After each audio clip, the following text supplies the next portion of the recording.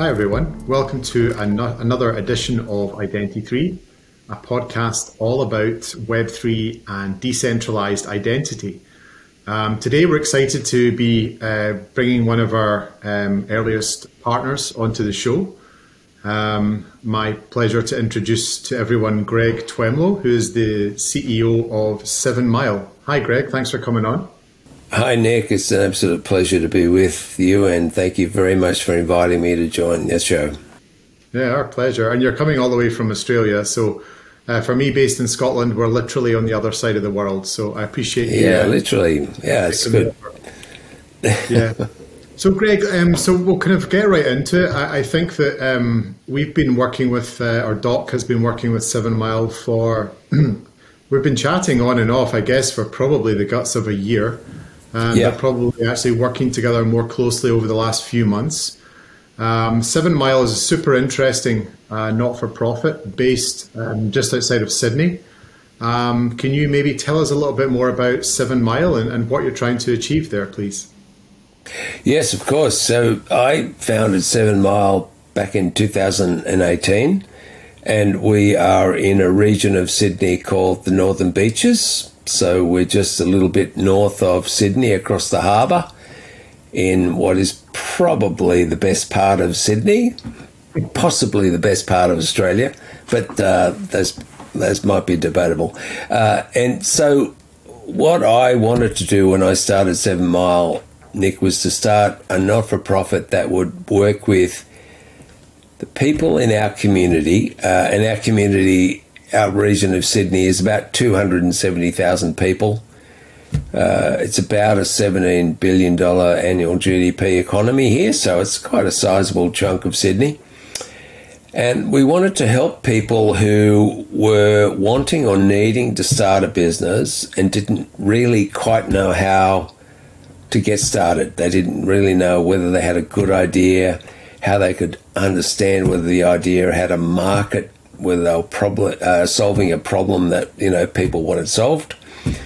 So typically you might describe those people as people who want to start a lifestyle business, a typical urban economy, and there's been nothing available to those people pretty much ever in our part of Sydney. So that's what we started to do, and we worked with quite a few hundred people in the first couple of years. And that was very successful, and we had a lot of great traction, a lot of great coverage and support. And then in early 2020, I was approached by our state education agency, who came to see me and said, hey, we've heard that you're doing great work with innovation and entrepreneurship, and we think we could use your help because we need to redesign how we help our high school students develop innovation and entrepreneurship skills. And so that started a whole process, and really since early 2020, despite COVID and various lockdowns and things, we've been working very successfully with the education agency, working with high school students of around 15 to 17 years of age. And that has been honestly quite incredible. And it was that work really that prompted me to seek out a blockchain-based organisation that would enable me to issue credentials to the students who complete our programs. Great. Yeah, thanks for that, Greg. It's great to hear. And what type of work is it you're doing with students? So you were kind of mentioning at the start how you were really helping lifestyle businesses get broader appeal and probably get some market traction and things like that. How do working with kind of younger people and students, how does it fit into that model? Well, it fits into the model in the sense that what we're trying to do, I think, is give those 15 to 17-year-old students an experience of what it is to be part of the real world. And if you're a parent, you might understand what I mean by that. But, mostly for the most part, I think pretty much everywhere, probably in the world, high school students kind of live in a bit of a bubble. They have minimal interaction with what we might call the real world, with business, etc. And they get very little exposure, if any, to what it means to be running a business, to be part of a business, to be contributing to a business. And that's what happened in early 2020 when this education agency came to see me. They kind of said exactly that. They said, look, literally, they said, we've realised that everything we've been doing to try and give these students an experience of the real world has been a waste of time and money for everybody. And we need to completely rethink how we do that. I mean, to their credit, I think, to be honest.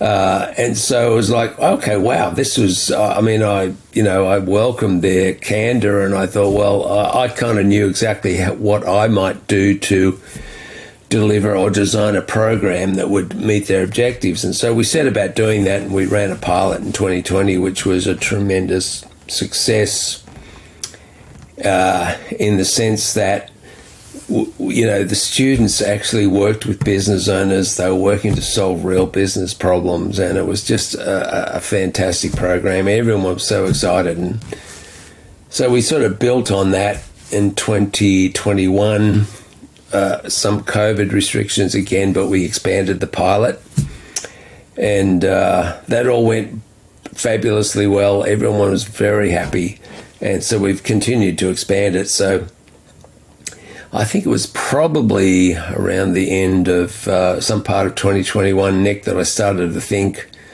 I really need to find an organisation that would enable me to issue blockchain-based credentials that the students who participate in our program could carry with them throughout life. And that's when I found you. Yeah, and it's interesting that, I mean, you're talking as kind of a parent of a couple of high school aged kids as well. I know very much what you mean, and even our own experiences, that when you go through school, everything is out from a textbook, of course. And as you say, you come out of that bubble, whether it's you go into college or university, but at some point you must actually go to the world of work, and it's a fairly harsh shock. It's a bit like jumping into an ice bath. And so if you're getting that early experience through a program like yourself, yeah, I could definitely see an upside for that as well.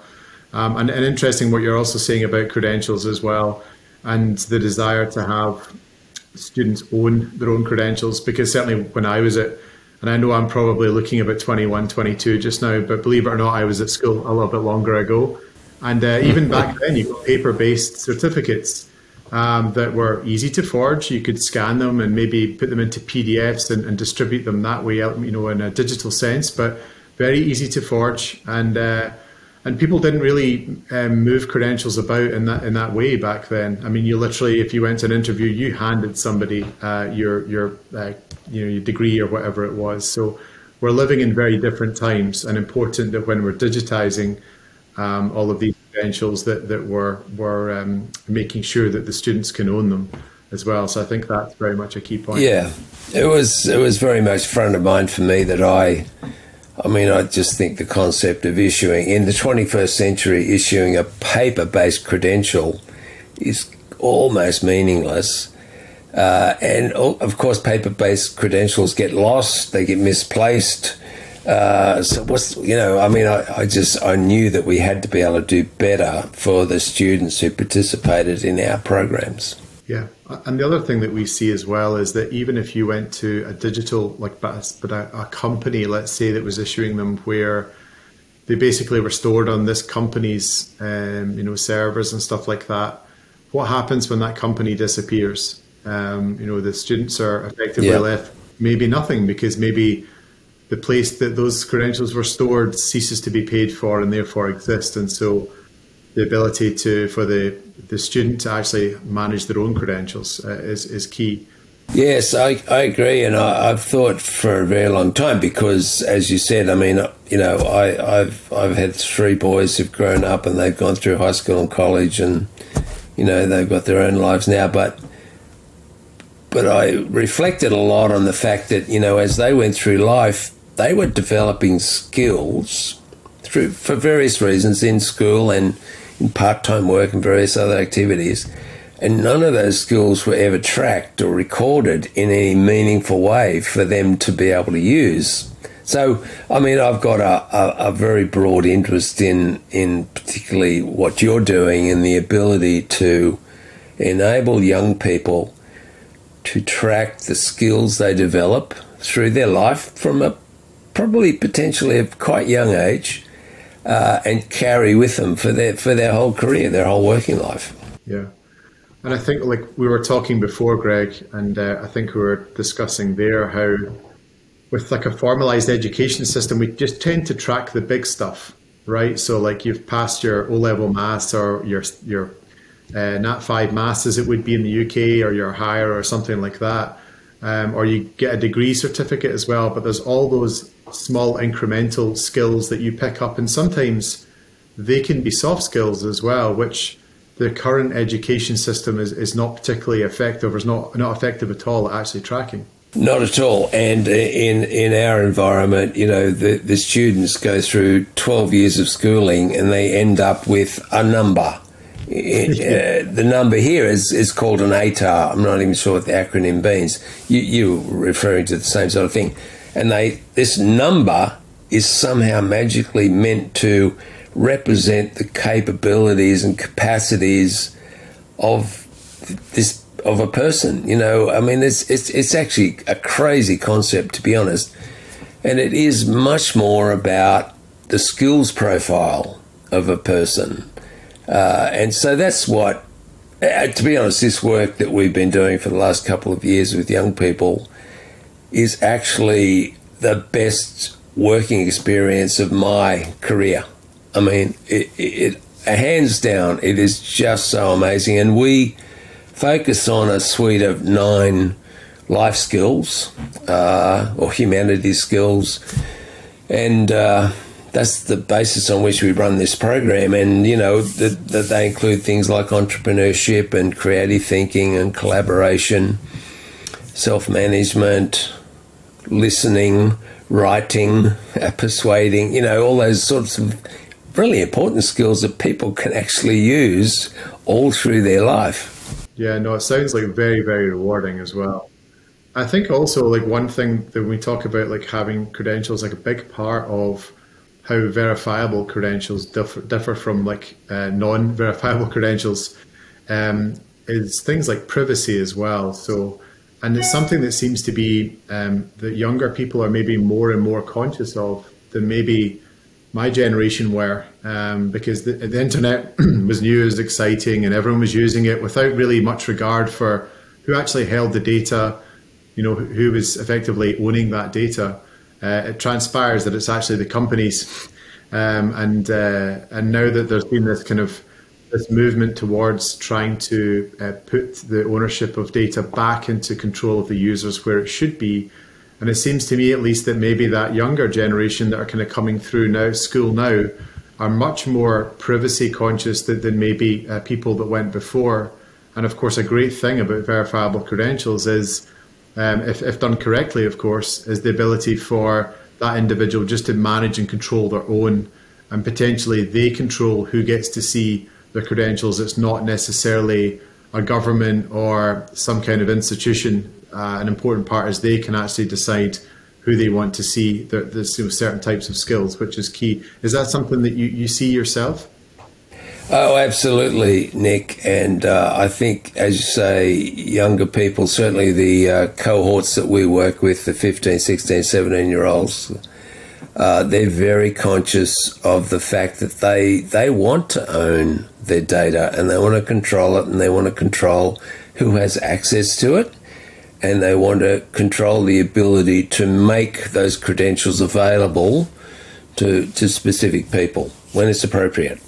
And for people that are not super familiar with verifiable credentials, generally these are held in a wallet, which is just a kind of a place to store it on, traditionally someone's mobile device. And so they would store these credentials and basically be able to send out presentations or representations of these credentials to institutions that want to verify their qualifications. So these are all held entirely by the individual. When we're talking about blockchain-based credentials, Actually, what we're putting on the blockchain is just these anonymous or pseudo-anonymous identifiers that represent the issuer, which in this case would be 7mile, and then the recipient, which is the student. And of course, the credential itself is stored away in the individual or the student's wallet. So before we get any kind of haters online saying that you shouldn't be putting stuff on blockchains, what we're putting on is just the identifiers. The blockchain, the credential itself is held by the recipients. Yes, and I was very conscious of protecting the identity of students. Like, there was no way that I would compromise their private information in any way, which is one of the other reasons, which is, what I loved when I discovered Doc, was that met that very important criteria. And what do you see like the impact of this technology more generally having on education, Greg? I mean, I know you're very fixed within kind of young learners, but I mean, more broadly speaking, do you see it having an impact across other forms of education? Oh, yes, absolutely. And you can think of, for younger people, being able to track the skills they develop through the course of their education. And then as they graduate education into, let's colloquially call it the real world, which I don't necessarily like that term, but it probably works, and ongoing. And the minute they leave the education bubble and start working, they're embarking on a new journey of skills development. And they should be able to track those skills and to be able to manage them and to be able to make them available when they need to the appropriate person when applying for a job, for example. Yeah, no, definitely. I think as well, like what we see is a lot of, and I don't know if this is a thing that you're noticing yourself, but obviously there's there's some really interesting stuff online about like forgeries and people faking credentials as well. And it's actually, if you look into it more and more online, Francisco and I have talked about, started to loosely plan how we could develop a podcast episode around the kind of business of tampering with educational certificates to obviously get jobs and things like that. But it seems it's certainly a almost billion-dollar industry. And I think having a technology where not only can the individual control their credentials, but also when they're sending off to a university or they're sending off to a future employer, they can actually check whether, just checking I'm not getting into too much technical blurb here, but they're able to tell if the credential is actually valid or not, and it was actually issued to that specific individual. So I think yes, that's going to be a key part as well. Well, and I think being able to do that actually sets that person apart as being someone who is conscious of the issue and wants to take that issue away so that whoever they're presenting the credential to can feel comfortable and confident that they're dealing with someone who is ethical and aware of this terrible, nefarious issue of, counterfeiting and all that sort of thing. Yeah, no, definitely. And as we mentioned at the start, Greg, you and I are I don't know, 20,000, 25,000 miles apart. What made you choose Doc? Well, look, Nick, all I knew was I got to the point where I thought I need to find a solution that I can make part of what we provide to the young people that we train. And I started looking. I had a general awareness and appreciation of blockchain technology. I guess I've been interested in it from maybe 10 or so years ago. And I thought, wow, this is something that's got tremendous potential. So I was certainly aware of blockchain. And I started looking. And to be honest, I can't quite remember how I stumbled across Doc and you. But when I reached out to sort of, have an initial conversation, what was wonderful was that I had a response from the person who was running a blockchain credentialing system. And I think, immediately, I certainly felt very comfortable that I was talking to someone who knew what they were doing and was like-minded.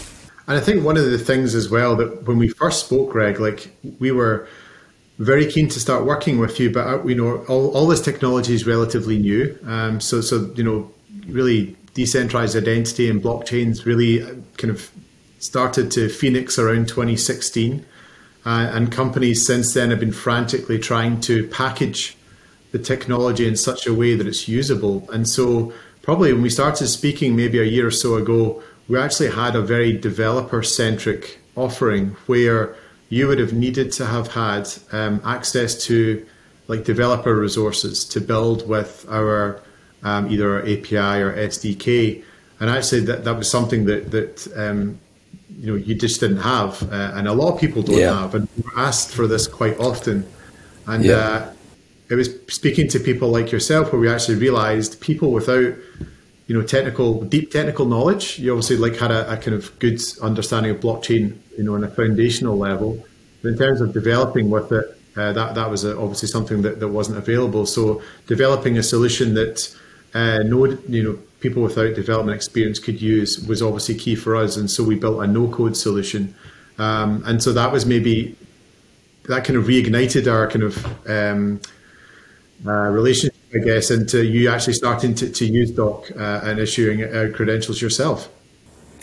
Absolutely, and that was so important because we don't have developer resources of any kind.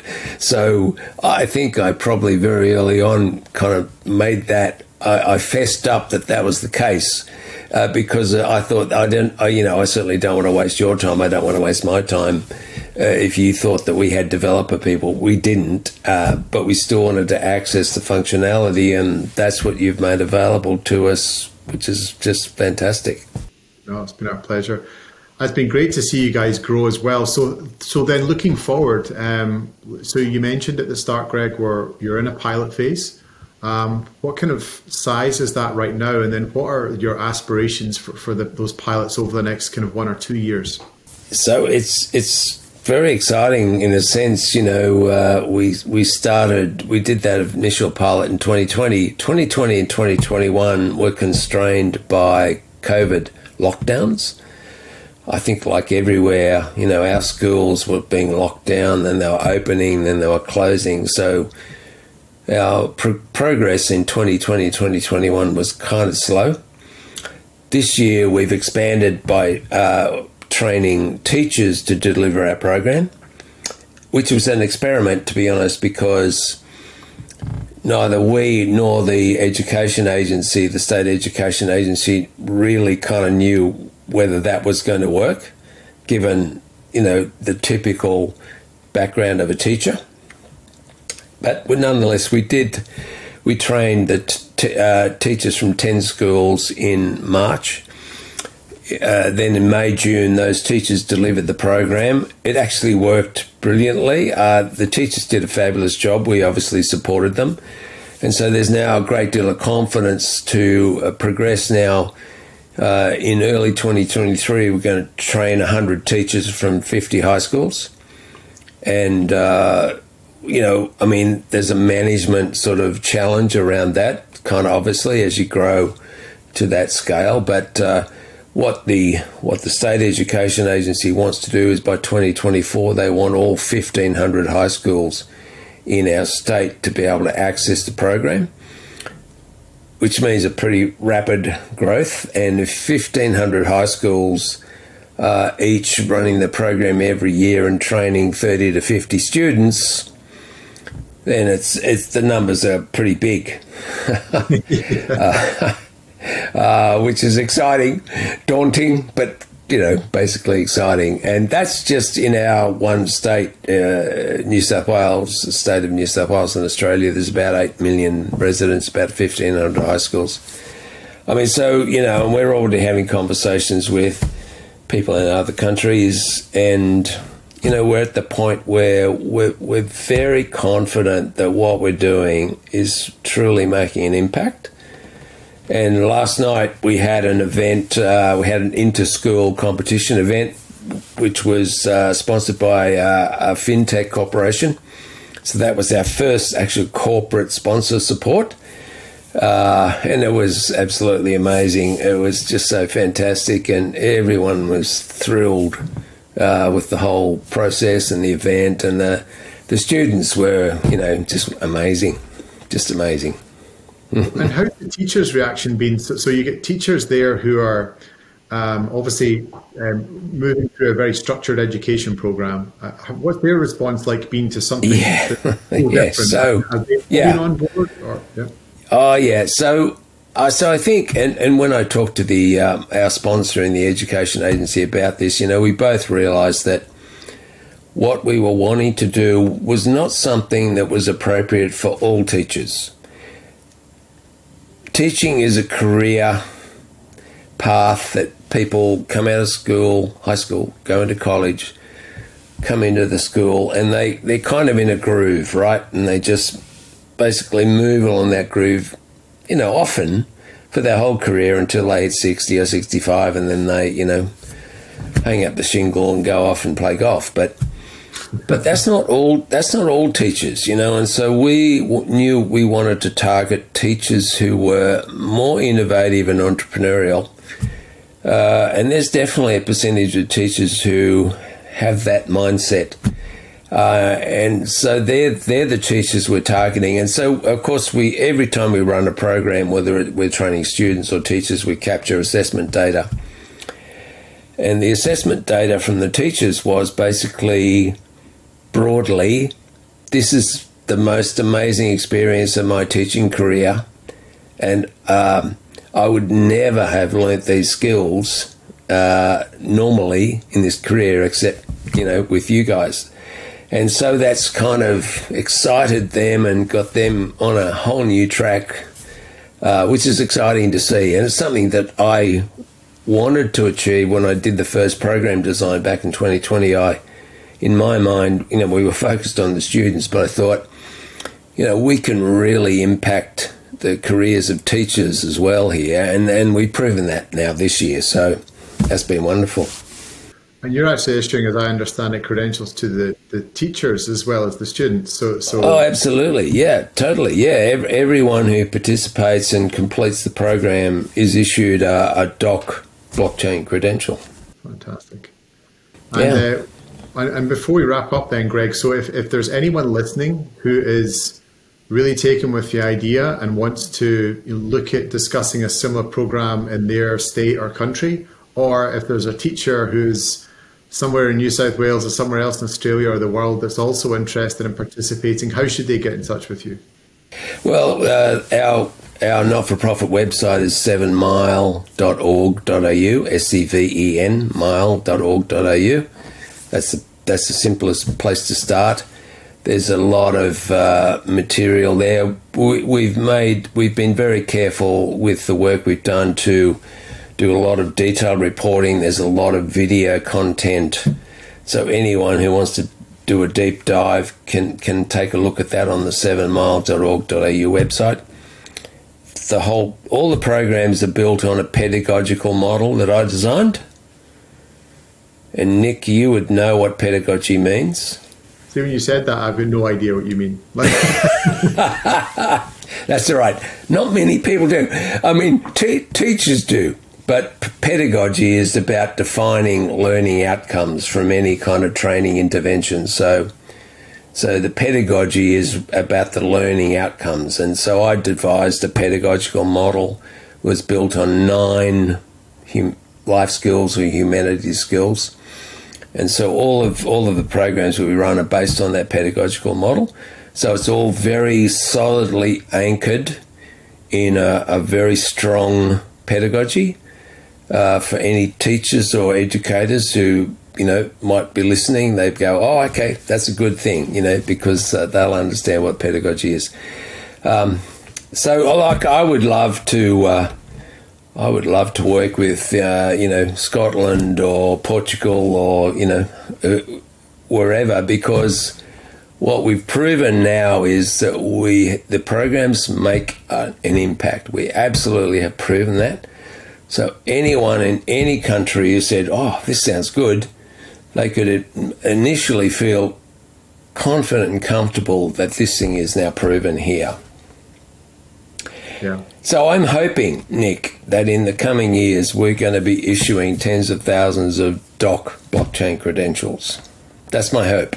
Yeah, and ours too. And I think that yeah, I mean, you're doing a lot of great work there, and it seems to be benefiting everyone that's part of that whole ecosystem, both the students, companies, teachers. So it seems like a very, very worthy cause.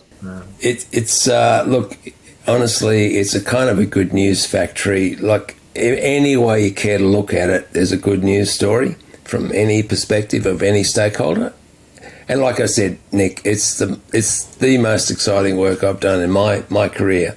And I hope I can keep doing it for years to come. Great. Well, we're excited to be a part of it. But listen, Greg, thank you very much. I think we'll wrap it here. Thank you very much for taking the time to jump on. Really enjoyed talking with you, and I look forward to continuing to work with you. And Nick, can I just say it's been an absolute pleasure, and you have always been so responsive to any questions or issues or assistance that we've sought. And it's an absolute pleasure to work with you and with Doc. Fantastic. Thank you very much.